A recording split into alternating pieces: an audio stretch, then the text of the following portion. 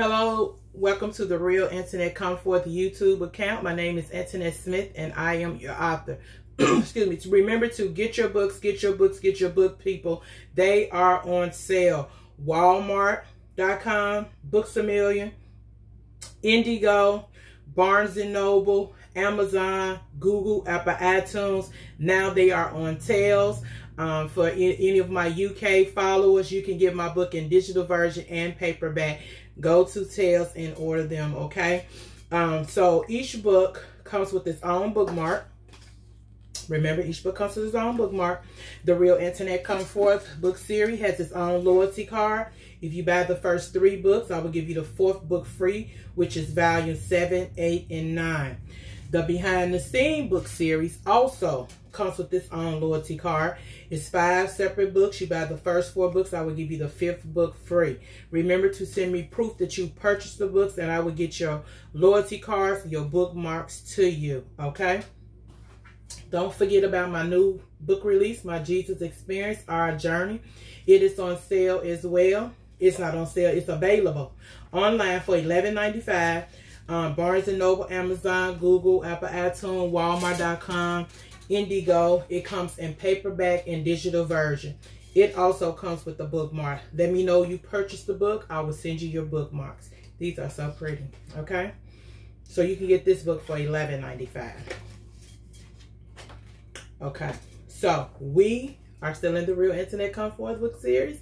We are in volume number 6. This will be the last week. We're in volume 6, people. And then we're going to be moving along. We're trying to get through with this Real Internet Come Forth book series the month of April and May. And then June, we're going to start something new, okay? So, all right. We're in volume 6, The Breaking of Me. And it is from age 30 to 33. And it is about divorce and children leaving home. Remember, I told you 2 very, very, very difficult subjects, okay? So, I'm going to do a reading. And it is from chapter 10, titled Identity Crisis. And this is April of 2007. And it reads, well, I felt new and I went to work. My coworker said, I guess you just needed some rest. You look better. I said, yes, I did. I put on my music like always. I played gospel and R&B songs. I listened to sermons from countless pastors I purchased. I was dependent. It just depended on the mood I was in, what I listened to. But it was always these 3 choices. I thought to myself, now, Antoinette, you don't have a clue what kind of guy you like. Old, young, light, dark, fat, skinny, or what do you like or want? So I decided that I would try them all. What the H is not like I am getting married to either of them. This was a new experience for me. No strings attached and no one to answer to. I didn't have to be faithful because I was not committed to nobody.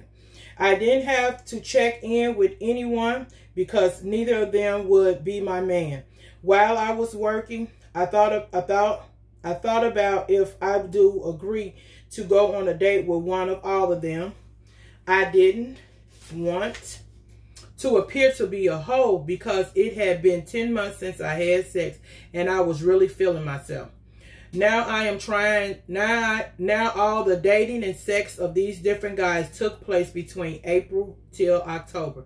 I was involved with 5 guys at the same time, and I met a few more along the way before I totally stopped having sex altogether because I had a total meltdown. But here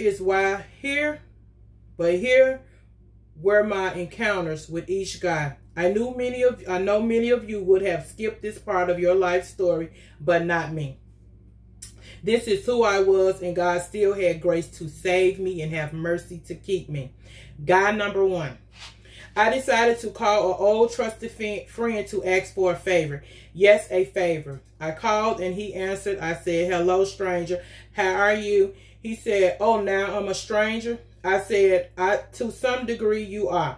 He said, what's up, baby? I said, well, I'm at work now, but I need a favor. He said, if I can help you, you know I will. I said, I need to get laid tomorrow. He said, what did you say? I said, I need to get laid tomorrow. He said, where's your husband? I said, he left 2 months ago and I filed for divorce. He said, well, I'm sorry to hear that. Are you okay? How are the children? I said, we better now. It's hard, but he decided to leave us. So that's that. Can you please help me? He said, sure I can. No problem. I said, what time do you want me to come over? He said, I get off work about 2, so 4 would be fine. I said, okay, I'll see you at 4. I can't stay long. I got to pick up my children from the Boys and Girls Club at 5. He said, okay, baby. So I went and he rocked my world, and I really felt brand new. He had always been such a gentleman to me, very respectful, but not faithful or consistent. He served his purpose in my life, and if ever I needed to feel or love like a lady, he was the first one I would call. I couldn't deny that this man had love for me and my children. That's a fact. But he couldn't be with one woman, and that in itself would be a deal breaker for me. That in itself I would not deal with from no other man. So for the next few years, he became my go-to guy for sexual attention and a shoulder to cry on, whichever came first. We became close friends and had an understanding between each other. Guy number 2. The next night at work, one of the other guys asked me for my number again, and I shocked him and said, give me your number and I will call you. How about that? He said, sure thing. And by the way, you beautiful. I love your new haircut. I smiled from ear to ear. Thank you very much. He said, enjoy your shift, okay? I said, thank you. I was smiling and still waiting on my customers. Now, allow me to tell you about this guy. OMG. You talk about handsome and smell good. He was 55 years old, divorced, and fine as H. He had taken good care of himself. He was a supervisor for a major company worldwide. So I gave him my number. So I gave him a call after the job I gave him a call off the job phone, of course. You look and smell good, but I don't know you. Come to find out, he was transferred to Mississippi a few years back from his job. He was married 13 years, almost as long as I had been alive. He had been married for 30 years. I'm sorry. He was married 30 years, almost as long as I've been alive. But he had 4 children, all grown.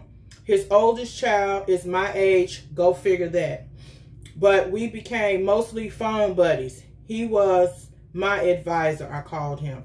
He was a huge emotional support for me for the filing of my divorce. He would always call me to read the Bible to me and tell me good night, good morning, and come and see me at work. He came to my house 3 times while the children were at school to give me a treat.